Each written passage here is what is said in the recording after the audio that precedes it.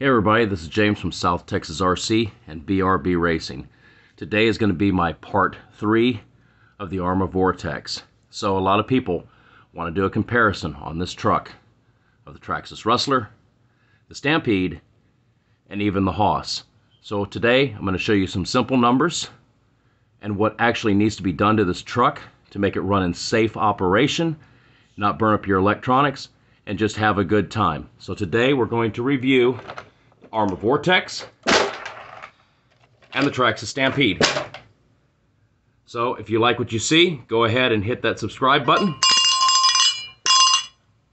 And also let everyone else know about the channel and tell them to subscribe. Okay, so the first thing I want to talk about is going to be ratio. The difference on the Vortex, the Typhon, the Granite, and the Big Rock. They're going to be basically no difference in that differential. The diff on the Vortex, Typhon, Granite, Big Rock, even the Rustler, and the Stampede are a 37 ring gear over a 13 pinion gear input. So what you do is going to be 37 into 13. Divide those, and you're going to come up with 2.84. And now the spur. Let's do the Rustler and the Stampede first because they are geared the same. There are 54 on the spur and 11 on the pinion. So you divide those into each other and you get 4.90. Now take the 2.84 that you got from your diffs, and the 4.90, you multiply those together, and the Traxxas Stampede and the Traxxas Rustler are going to be running 13.91 on the ratio. Now the Typhon, the Granite, and the Big Rock are also geared the same. The differential, the 3713, comes out to 2.84, and the spur, a 57, divided into 15, is going to be 3.80. Now take that 2.84 times the 3.80, and you're going to get a ratio of 10.79. The Vortex has the same diffs, of course. You're going to find that in most of these 1/10 scale models. It's got a 37 on the ring, 13 on the pin, which is going to make that 2.84. You do the spur gear, 57, and an 18 pinion, and that's going to equal 3.16, which is going to make the Vortex an 8.97 ratio. So the Traxxas at 13.91, the Typhon, the Granite, and the Big Rock are at 10.79, and the Vortex comes in at 8.97. Now let me explain about the ratio. A higher ratio is actually geared lower for more acceleration and less motor load. A lower ratio is geared higher, less acceleration, more motor load, more top speed, but more heat. Now let's look at KVs. A higher KV has less winds of thinner wire carrying more amps at fewer volts and moves a smaller gear.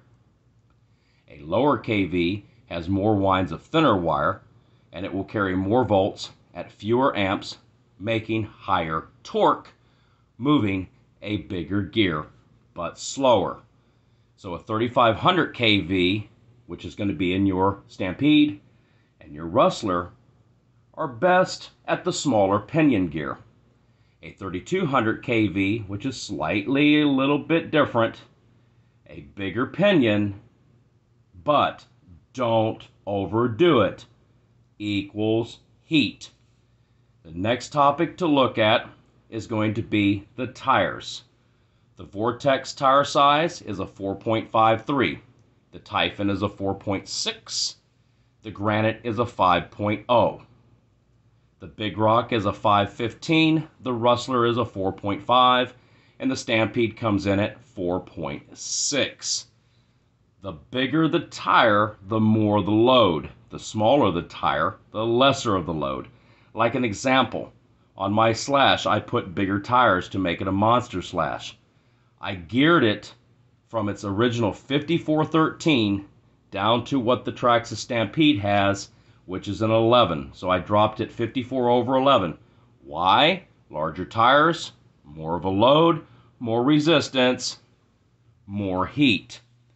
So basically, on the Granite and the Big Rock, in honesty, I would gear that truck 5714.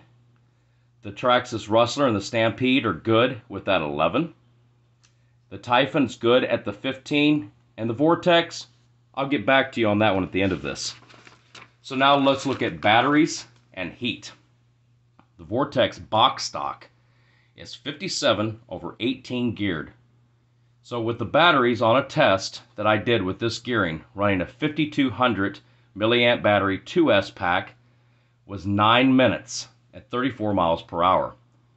Running a 5200 3S, I got 11 minutes at 54 miles per hour, and a 7600 3S battery, I got 20 minutes at 54 miles an hour, and that was hard running at non-stop. But now here we get to the problem.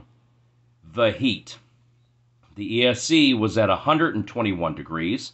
The motor was at 168 degrees on 3S.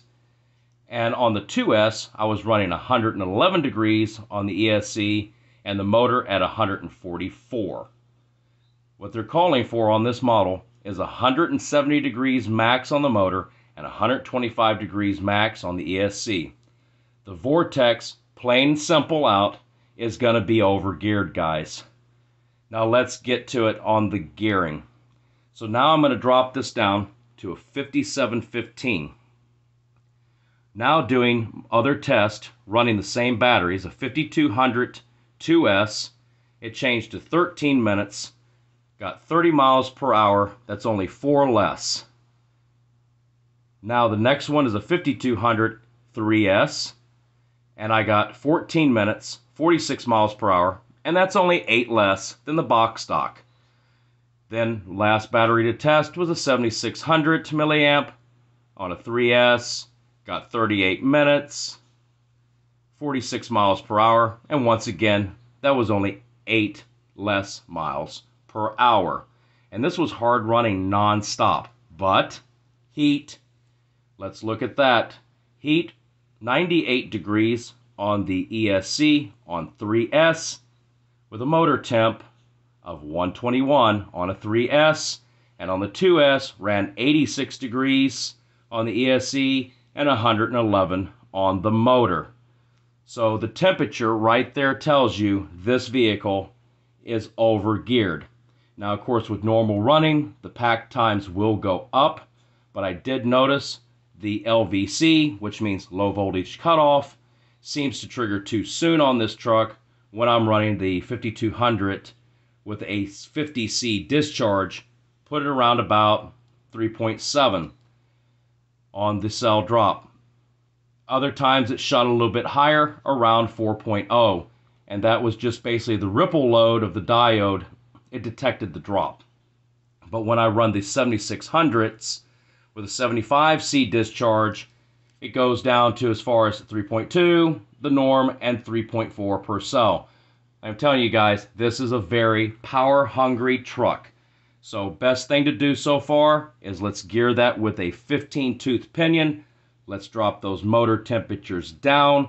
Let's run a high milliamp battery with a high discharge, and you're going to have yourself some absolute fun with this truck. So as a recap, the ratio, we went from an 8.97 to a 10.79. We took the heat from 121 at the ESC and the motor at 168 to 98 degrees on the electronic speed control and 121 temp on the motor. And of course that is, the 7600 75C batteries. 20 minutes to 38 minutes on hard running. To normal running is going to be 38 minutes and longer. I say right now, with that gearing, we're going to be in a safe place. Sometimes max speed can cost you max dollars from you when it burns up. Note, if you're going to go with bigger tires, like a lot of people do, make sure that you drop the pinion at least one more tooth if you're just going a little bit slightly larger, because that all plays into the ratio and final drive of this vehicle. So everybody, All I have to say is the next thing I want to show you is going to be one other complaint on this truck that I experienced. So let me take you over here to it. On the bottom of the truck, there is this hole right here. That thing right there will suck in rocks for some reason, and I've noticed all of a sudden I get lodge steering. It'll lodge right up there against it. So I would say on this, find something to cover this hole with. Don't leave this hole open because you're going to get rocks in there, jam up your steering. Worst case, you're going to break steering component, you're going to bust a servo, or it's going to cause the vehicle to go out of control, and then you're going to damage something else. Next up, I want to show you the value portion. I don't have a Rustler 4x4 here with me, but I can tell you that the price-wise, you're looking at this model here versus the Rustler. I'm going to pull that up real quick and show you the final discussion. Okay, now time to wrap this up with y'all. I'm going to make this very short.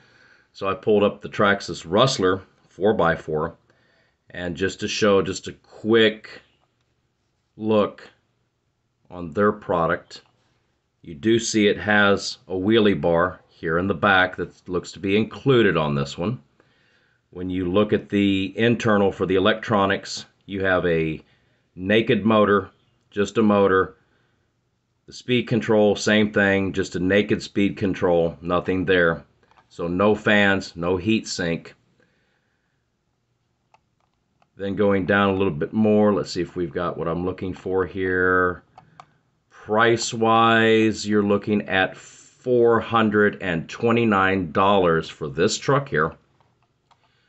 I did read it takes for the battery expansion, you're going to have to buy, let's hang on to the words buy additional straps for the battery tray. You're going to have to buy an additional fan. You're going to have to buy an additional heat sink. You're going to have to buy an additional fan. With this one does look to come with the wheelie bar. So we're looking at purchasing a fan for motor, a fan for the electronic speed control, a heat sink, and to run a larger battery, some straps. So that's 4 items that are right there. Let me jump over to the Vorteks. This one here, you are getting a Spectrum DX3 radio with this here. So you're getting a really super cool radio. And I will show you on my truck real quick here. Of course, everybody, don't judge. This thing is super dirty. Even got a rock down in here chilling. Like I said, I've put this through a very brutal test for y'all. I've run it hard. I've done speed passes. I've done jumps. I have just absolutely tortured this truck. Nothing on it has broken at all. 0 repairs needed. The tires are holding up. Super great condition. Really no complaints. Even the body, great shape still. Of course, a couple of scratches here and there. But let's go back to the value. So with this truck here, you're paying $379 for this vehicle versus theirs is going to be higher in price. But automatic, out of the box stock, we're getting heat sink. We're getting a fan. We're getting a fan. We're getting adjustable straps. And of course, comes with the wheelie bar. Oh, another rock chilling. So this one here does come fully equipped, Basher's dream out of the box with nothing else to buy with the exception of this part right here. A 15-tooth pinion, 12 bucks.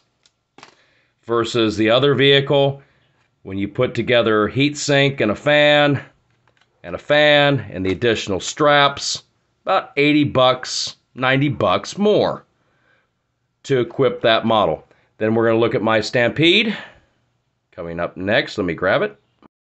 The Stampede is so similar to the Rustler with electronics wise and gearing. Well, they are the same electronics and the gearing setup. So same thing on this Pede. It's a 4x4. I have a motor completely naked. I got the speed controller completely naked. And on this model, wheelie bar. So the only thing additional on this vehicle that I would have to do is going to be put a heat sink and a fan, and I also had to buy this adaptation kit to run the larger pack. So looks like in all theory we're doing expansion, fan, heat sink, and fan to get a close comparison to the other models. And of course, guys, know we're getting up there in the warmer time of the year. I'm not going to go out and bash and run this without the protection. This is going to be the fan. Clips on to the electronic speed control. This one was actually 24 bucks for this, 25 bucks. And then you've got a Power Hobbies fan that I picked up that will fit on here. This was about 12, 13 bucks. And it's kind of cool because it's got a metal heat sink inclusive with the fan. So some of these tiny things you have to buy the fan separate from the heat sink. This is all in one. Haven't tested this product out yet, guys. I'll let you know exactly how this is going to perform. Of course, I've run Traxxas fans before. You got to be real careful of the rocks getting up inside of here because you really have no screening protection. I might make a little screen protection somehow for this, show you all how I did that, and I'll let you know the performance of this. And once again, guys, I'm going to show you, here's the battery packs that I've used for the test. And this is actually a way lower discharge than it should be, but it did decent for me. So we have the 2S 5200. We use the 5200 50C, and then the most optimal battery for it was the 7600 75C. So everybody, race on, bash on. If you like what you hear, go ahead, smash that bell, subscribe, and until next time, y'all keep cool.